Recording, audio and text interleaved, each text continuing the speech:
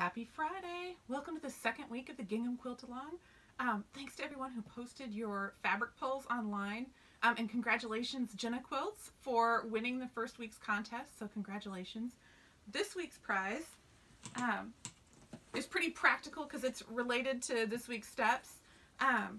This week's winner will get their choice of quilt square monogram that they can use in their quilt or use in a future quilt or whatever they want to use it in, and a spool of Aurifil thread because we're going to be sewing together some strip sets. So this week's prize is really practical. And to be eligible for the prize, all you have to do is post your progress from the week. So I want to make this quilt along pretty laid back, so don't worry if you're behind or you're just starting your pull or whatever, because what I'll do is just take the time frame, number all the photos, do a random number generator from the photos from this week. So it doesn't matter if you're a step ahead or a step behind, you'll be entered just the same. Just post a progress photo with the hashtag Gingham Quilt-Along and you'll be all set.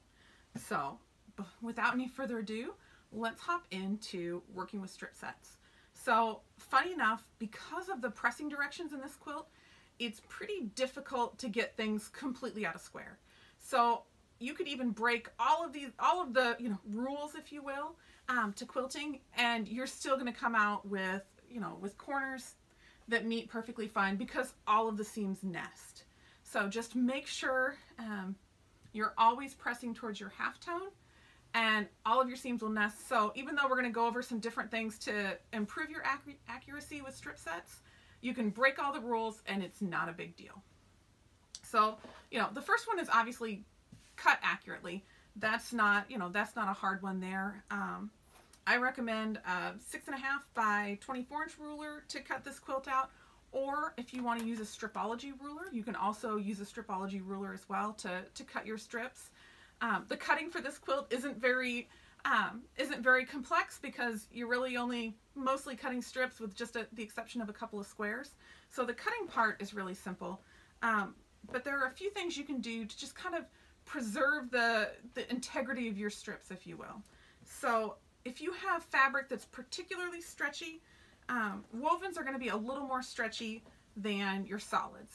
Not by a ton, unless you use something really thin or something really out of the ordinary.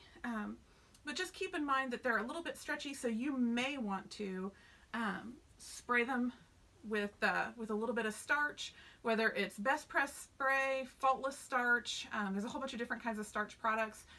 Flatter by Soak would be another one.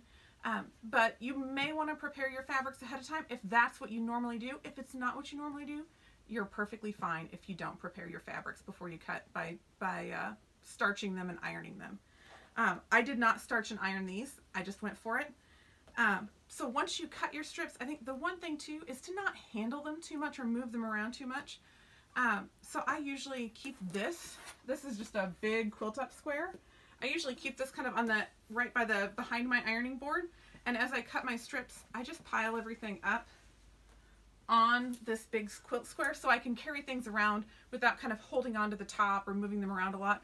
A cookie sheet works. A big piece of poster board like what I had the monograms on would work great too. But just having something to kind of pile your strips up on, so as you take them to the machine to sew, you're not handling them a ton because you're going to be moving around and subcutting your strip sets. So the less you handle your fabric, the better once it's cut. The other thing is, again, back to kind of fabric stretchiness. So once you determine which fabric is more or less stretchy, you want to make sure that the less stretchy fabric, when you're mating things up and putting them through the machine, that the less stretchy fabric is on the bottom, your stretchiest fabric is on the top, because your feed dogs are pulling the fabric through your machine. That's what pulls fabric through your machine. So you want to make sure that the feed dogs aren't pulling on the stretchiest of, your stretchiest fabric, because you're going to have a little more distortion then. Again, you could break all these rules and you're still, because of the nesting seams, going to be completely fine. So, don't be alarmed. Some folks, if you wanted to try this out, I think for this particular quilt would be overkill. But some folks pin their strips together. Some folks glue base their strips together so they stay perfectly together as they sew them. For for me, I don't do either of those steps, but it's something I want you to be aware of that you can do if you really want to make sure you have perfectly pristine points. That may be of interest to you. One book that I think is fantastic for talking about all of the different ways that you can work with strips, Susan Ake's book, Start with Strips, is phenomenal in talking about all the different things and the extra steps you can do to prepare strips. Again, for this quilt, because everything nests, all of your seams nest, you're not going to have too much problem. So, you know, really the big thing is cut your strips, don't handle them too much, and make sure that the stretchiest fabric is on top when you're feeding it through the machine, and your least stretchiest is on the bottom, and that's the part that's touching the feed dogs. And you're going to have great success in putting your strip sets together. So we'll talk a little bit later about pressing our strip sets and subcutting, and then also how to incorporate the monogram for those of you who are doing the monogram. So thank you so much for joining in. Have a great Friday night. Take care.